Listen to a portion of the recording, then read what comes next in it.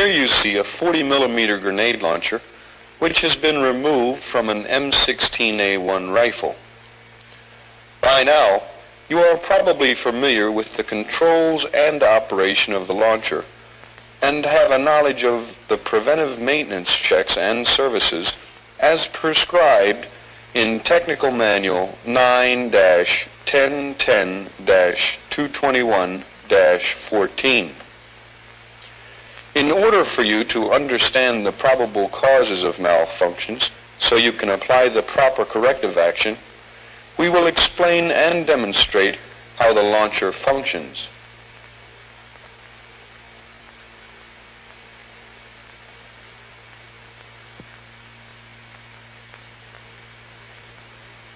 We will start the explanation of functioning with the weapon having fired a cartridge and using a cutaway receiver.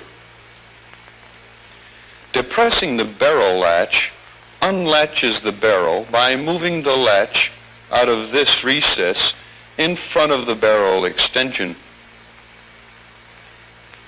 The latch has a compression spring which causes it to move into the recess. Forward movement of the barrel causes cocking, extraction, and ejection. Cocking and extraction occur in part at the same time. We will explain each of these actions separately. Cocking.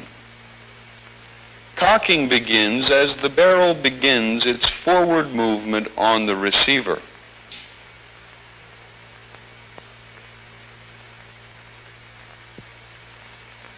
This is the cocking lever. It is mounted on a spring pin in the receiver and can rotate on that pin.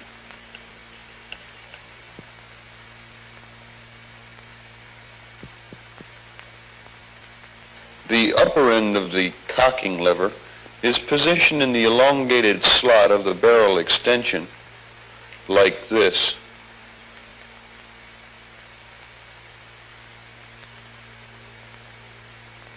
The fork of the cocking lever straddles the firing pin in front of the firing pin shoulder.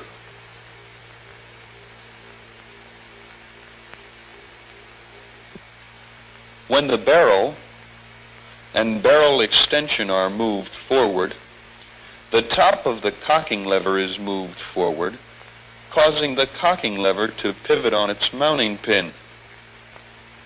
The fork of the cocking lever is then moved rearward, thus moving the firing pin rearward. The firing pin spring is then compressed because it's positioned between the firing pin and the trigger. The firing pin shoulder is then engaged by the lower sear of the trigger.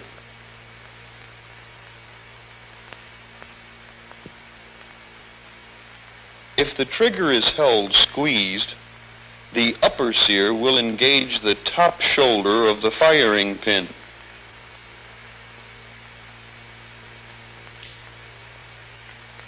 When the trigger is released, the lower sear again engages the firing pin. Cocking is completed when the barrel has moved about 3/4 of an inch forward, but the barrel must be moved 4 to 5 inches forward to permit extraction, ejection, and loading of another cartridge. When the barrel moves fully forward, the barrel extension is moved out of the trigger housing.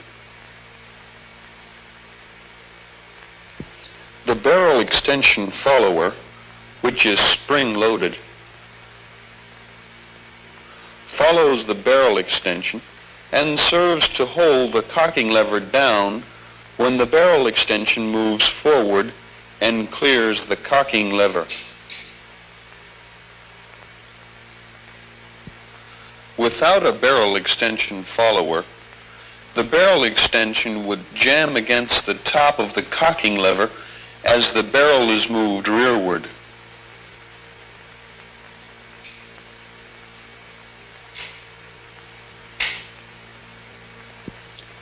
holding the cocking lever down with the follower when the barrel extension is moved into the receiver, the cocking lever will again enter into the elongated slot of the barrel extension.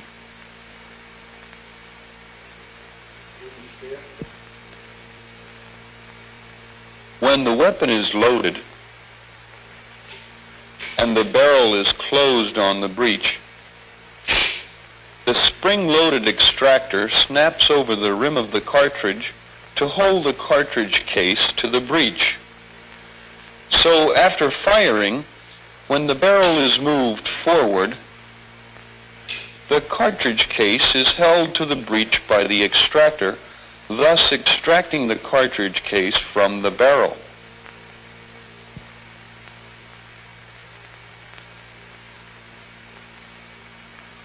The ejector is a spring-loaded type plunger. A compression-type spring causes the ejector to protrude through the breech face of the receiver prior to loading. When a cartridge is loaded and the barrel is closed, the base of the cartridge pushes the ejector rearward, compressing the ejector spring. During extraction, as the barrel is moved forward and is clear of the cartridge case, the ejector pushes the top of the cartridge base forward. The cartridge case pivots about the extractor and falls from the receiver. The cartridge is manually loaded into the barrel only after the barrel is moved fully forward and extraction and ejection are completed. After the barrel has been loaded, it is moved rearward briskly to overcome the extractor spring and ejector spring tension and cause the extractor to snap over the rim of the cartridge.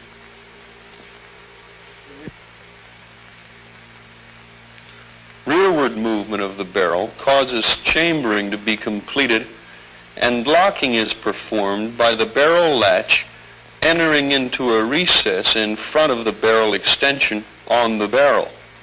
Thus, chambering and locking are the functions performed by the rearward movement of the barrel. The safety is moved to the safe position after loading unless immediate firing is intended. The safety functions to block downward movement of the nose of the trigger sear. This prevents the trigger sear from releasing the firing pin, thus preventing the weapon being fired. Firing is initiated by squeezing the trigger. An upward pull on the trigger causes it to rotate slightly on the trigger mounting pin in the receiver. As the trigger rotates on the mounting pin, the firing spring is further compressed. This will add force to the firing spring, which was partially compressed during cocking. The trigger sear on the front of the trigger moves downward while the rear of the trigger is pulled upward. The trigger sear will move away from the shoulder of the firing pin, allowing the firing pin to be driven forward by the compressed firing spring. The firing pin will extend through the breech of the receiver to strike and detonate the cartridge primer, thus firing the grenade launcher.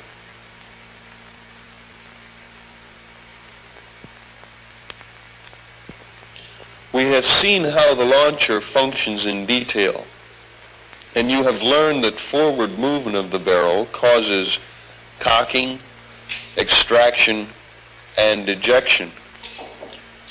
Loading is performed manually. Rearward movement of the barrel chambers the round, and the barrel latch serves to lock the barrel to the receiver. The safety functions to block trigger movement and prevent the weapon from firing. The grenade launcher is easy to operate and maintain because it has few moving parts. An understanding of how the launcher functions will enable you to quickly apply corrective action in the event of a malfunction. Know your equipment, operate it properly, perform preventive maintenance services, and your grenade launcher will always be a dependable weapon.